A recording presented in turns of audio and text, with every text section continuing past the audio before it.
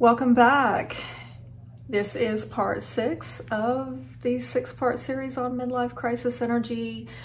We've gone through 4 major transits, which most astrologers consider part of that midlife crisis energy. But I've got this bonus video here, Jupiter opposing natal Jupiter, because you know it happens at about this time. A lot of the astrologers don't cover it, but it happens at about 42 years of age.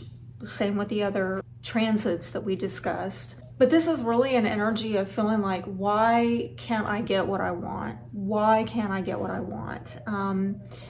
The other ages that this usually happens at is age 6, 18, 30, 54, 66, 78, and 90. Yeah. So during this time, as you're going through this transit, you might feel kind of low with your energy. You might feel like you've done everything right. And maybe you have. Maybe you've been walking the line at this point because, you know, after all those other transits we covered, especially the last one, Saturn, your second Saturn opposition, well, you might have really like tried to straighten things up and get things right. But even though you're doing things, you know, you're walking the line, you're doing it by the book, you're dotting your I's, crossing your T's like Saturn wants you to, right? You're just not giving any easy breaks. And that's where this Jupiter opposition is coming in. No easy breaks being given. And so this is a point in time when you're maybe having to look at your progress and realize that maybe there are improvements you need to make on some things that were done in the past, maybe past mistakes. And you're having to really look at, are you taking the right risk? Are you taking the right leaps of faith, right? Jupiter is kind of a lucky, expansive type of benefic energy. And you know, you just don't feel like the luck is coming because maybe the way that you want to get expansion in your life is at odds with how others are getting expansion, or the way the universe is allowing for at that time. There's some kind of opposition at being at odds with, you know, the way that you want to get expansion with your life. So it's like you're having to work really hard for it. And so you got to ask yourself during those tough moments, are you taking the right chances in life? Do you need to learn more? You know, Jupiter is also that higher knowledge, that understanding, the beliefs, the truths, you know, seeking the truth in your life, getting beyond the facts and getting into the wisdom. And it might be that you're having to look at other people's beliefs and viewpoints in order to get that expansion, especially if you feel that the opposition you're facing in getting growth in your life or progress in your life is coming from others who are giving you some kind of pushback, or they're just basically not supporting you. You've got to really look at why is that? Is there another viewpoint you need to consider, or something else you need to learn, or maybe the timing is off, right? And you need to take a different chance in a different way. On a personal level, because I've been sharing a little bit, for those of you who are interested in, you know, what this looks like in real life. Well, when I was going through it, during this time of my life, I started studying narcissism pretty heavily during that time. For those of you who don't know, I've written a book on narcissism. But yeah, I was, you know, actually learning a lot about narcissism. I was learning a lot about intimacy, emotional intimacy, attachment styles, basically relationships, trying to understand why do people, where am I missing the boat here? You know, why is it that, you know, I've got this idea of what relationships need to be or partnerships need to be, whether it's romantic or business or otherwise. But I can't seem to get on the same page. The way that I want to move forward in my life in those arenas are in some way out of step with how others are moving forward.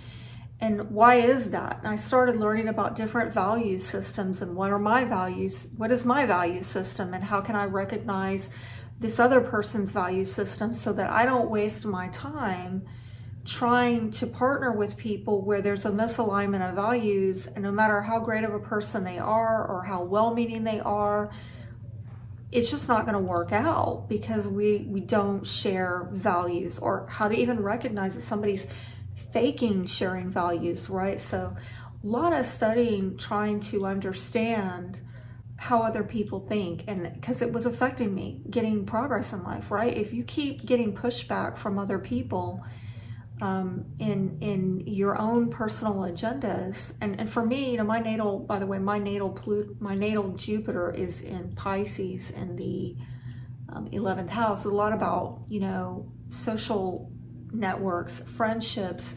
soulmates, my ideals, my wish fulfillment in life. You know, something was just, you know what I'm saying? So I was looking at this through a spiritual lens, but also how can I make the friends, make the social connections, meet soulmates who I really am on the same page with? How can I get out of these bad behaviors that's causing me to be a narc magnet? You know, how do I start attracting healthy relationships? And this is, you know, a lot of what I was working on during that transit. I also started studying business leadership, and it was at that time that I launched a lot of online products and books, and I launched some classes and blog and a whole lot more. So, you know, 11th house is like online social media, astrology. I was doing astrology as well. So very much into that kind of stuff. But again, challenged. And yet all the stuff that I was learning was teaching me to kind of look at life through a different lens, through an astrological lens, through a healthy relationship coaching lens, through a business leadership lens, you know, not getting out of this employee mindset and into this entrepreneur mindset. So really working on that. And as I mentioned before, I was also learning a lot about money management and credit repair, but that was, a lot of that was brought on by, you know, what was going on with the Pluto transit I mentioned before and the Saturn transit I mentioned before. So, but because of all of that intense pressure that was impacting me and not being able to get expansion, right? I had been wanting to move during this time, and I could not get the financial leverage to move. So I was like, okay, well, I'm gonna learn how to manage my resources better. I mean, I might not be able to make people hire me, or if they want to get nosy and they decide, you know, they look me up online and they decide they don't like who I am in my off hours, you know, they want to make my life difficult on the job. I can't control any of that. But what I could control is managing my resources better and optimally. And all this other external stuff I cannot control. How the way that people want to advance is impeding the way I'm wanting to advance. But what do I have control over? I have control over how I manage my money and repairing credit. And it was shocking because one of the beliefs that got shattered during the time, and you know, we're talking about Jupiter, it's a lot about beliefs and good luck and fortune, you know. But one of the beliefs that got shattered during this time, and it was for the good, is that when I started learning about credit repair, there was a limiting belief in my head that, well, I've got to have a lot of money to fix this. I've got to go throw money at people to make them take the stuff off my credit, or put, you know, to get money, good things on my credit, I've got to have more money. And actually what I learned during that time is that was all false. Even in the midst of financial crisis, with all this negative stuff happening in my money houses that I mentioned in previous segments, I started learning like how to build my credit with little or no money. And shockingly, I pulled it off. Like I didn't even increase my income really, or maybe I did by $2,000. That's nothing, you know, in 1 year.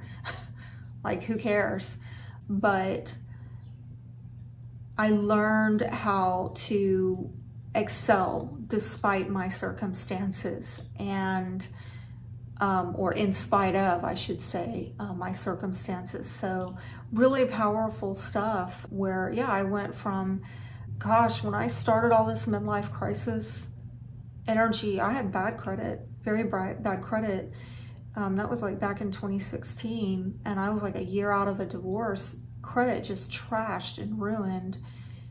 Now we're in 2021 as I'm filming this, so that's been, yeah, like, gosh, like 5 years now, and my credit is good. My credit is good now, and in fact, I held my daughter co-sign for a car, so that she could get better credit. And I've been helping my kids with their credit. You know, my 18-year-old, because of what I learned during this time, I learned how to make it so that by the time my daughter turned 18, she had good credit. She actually had excellent credit by her 18th birthday, because I learned techniques on how to do that without her even, like, without any risk or increased income at all.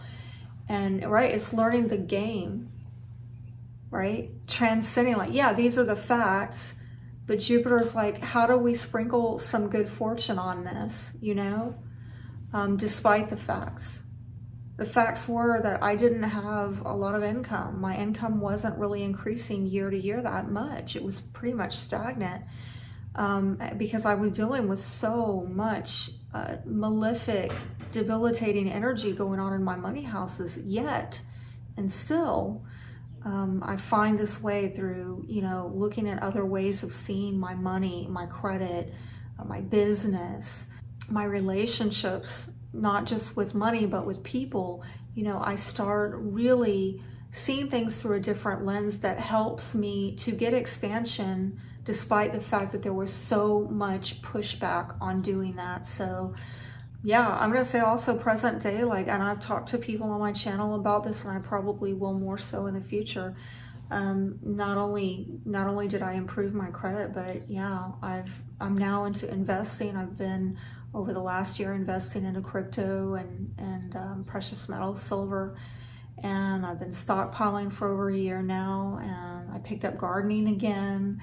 So this is how, you know, I come out of this energy. Yeah, I'm not going to say that when you come out of this, it's going to be like, right, but you can make the most out of it. You know, you can let the energy make you or break you. And I would say that for any of these transits, you either let the energy make you or break you. And no, this is not easy. Jupiter opposing natal Jupiter, not easy. And by the way, at 45 years old, which was me last year, I'm 46 now, I'm now closing that Jupiter square out.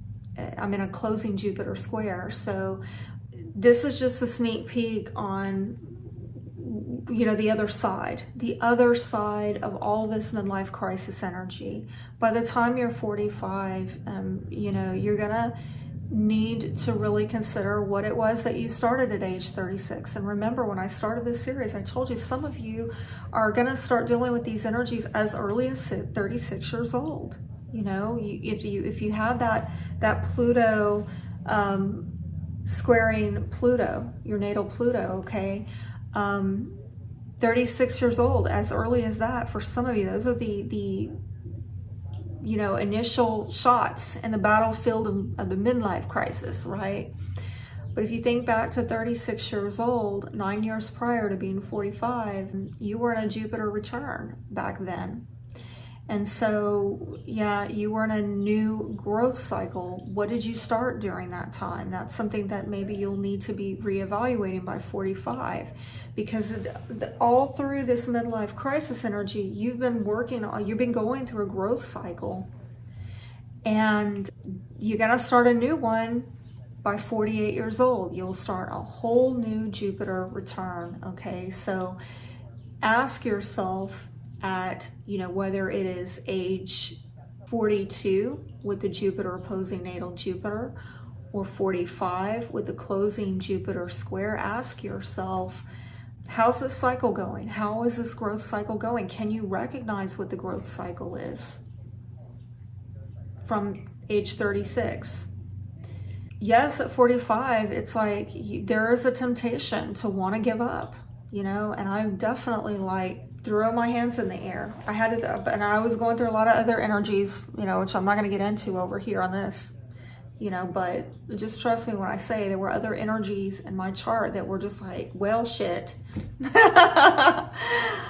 know, hell if I know, you know, so, you know, you might want to give up. It's kind of like you're at the home stretch. Like, are you losing heart at this point? And some people do. Some people start self-sabotaging. And so the advice with that is, you know, and I'm talking about this, you know, closing Jupiter square at 45, all right? Don't give up. You've come too far by now. You've been through hell and back, right? And you're almost there to a new cycle, a new growth cycle. So I'm going to tell you on a personal note that, you know, at age 36, that was like 2011 for me. And I won't be 48 till 2023. So that's a 12-year cycle of me trying to become financially independent and free, which, you know, because I went back to school. I was back in school and I graduated. I finished my degree in 2012. And then, you know, I got the job that turned out to pay me less than I was making before the degree. And then after over a year there and getting bonus and, you know, for meeting and exceeding requirements and got along with everybody, they just decided they don't want me anymore. They started picking at my social media, you know, and they're like, bye. And then the house goes and everything goes, you know.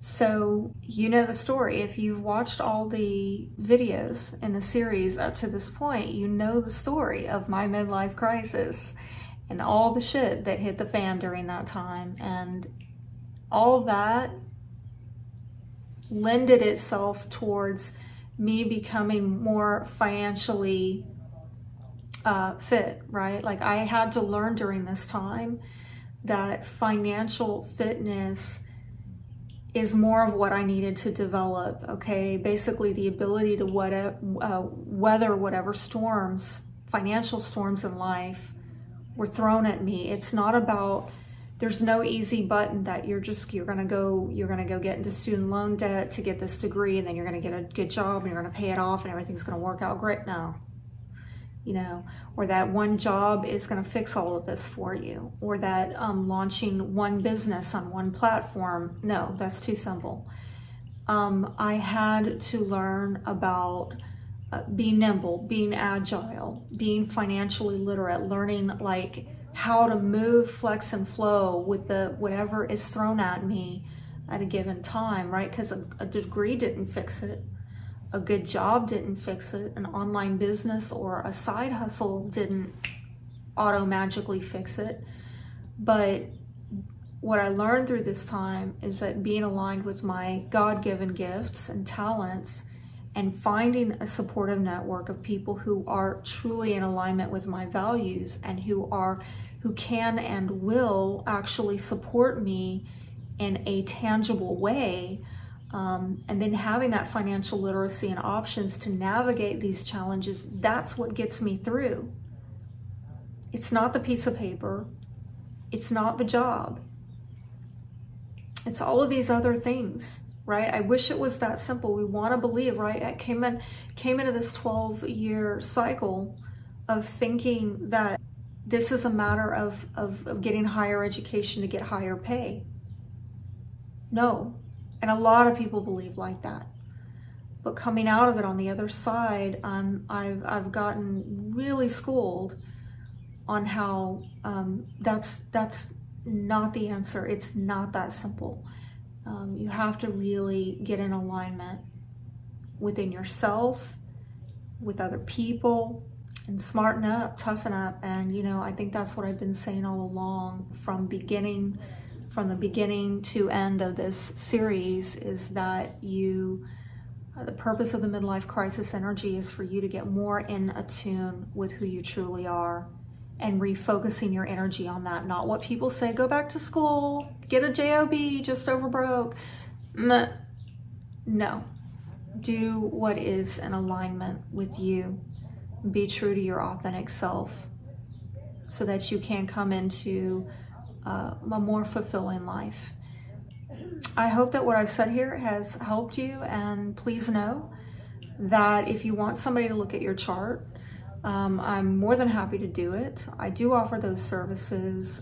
You can contact me for a private reading if you are interested at thecrownones.weebly.com. I will have the link below. But for those of you who just wanted the information, I hope that this has been enough to help you get wherever you are going, and I am wishing you guys all the best. Be blessed.